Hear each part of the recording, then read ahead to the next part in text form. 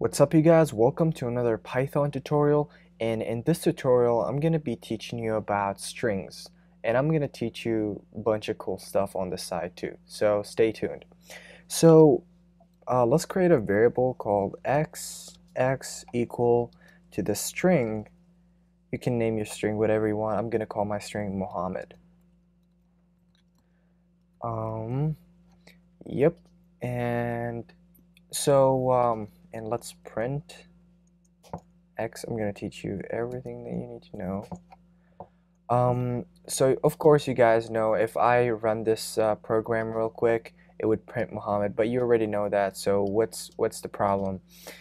So you guys, whatever is surrounded by quotes like that is considered to be a string in Python. And what I want to teach you specifically is this.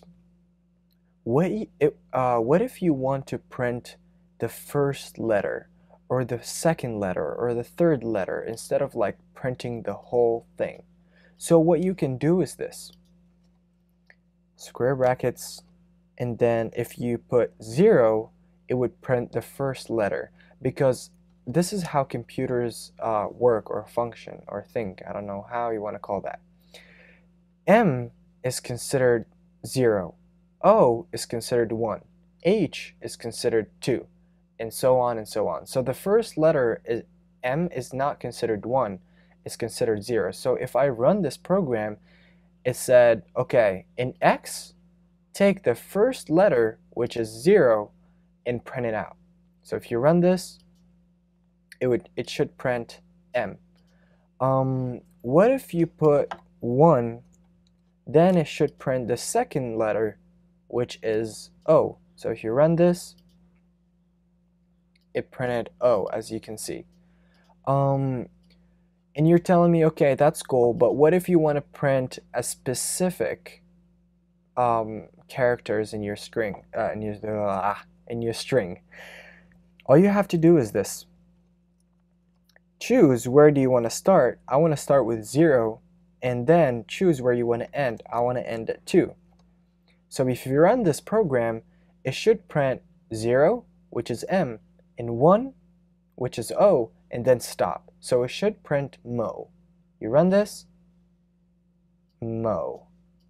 So I hope you guys can get the basic idea of how you can control the outputs of a string, and yeah, you guys just play around with it. And there's one last thing that I want to teach you is this.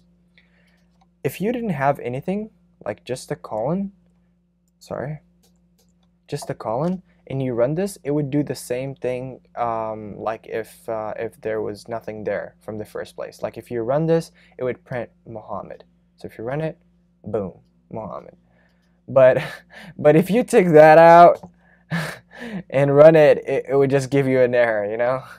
You're just saying, oh, what are you doing, you know? Stop it. So yeah, so make sure that there's something in there. So this is your quick tutorial on how to deal with strings, and you've learned that whatever is surrounded between quotations is considered a string in Python, and you've learned how to output specific characters in a string. So thank you guys for watching. Don't forget to subscribe, and I will see you in future tutorials. Peace out.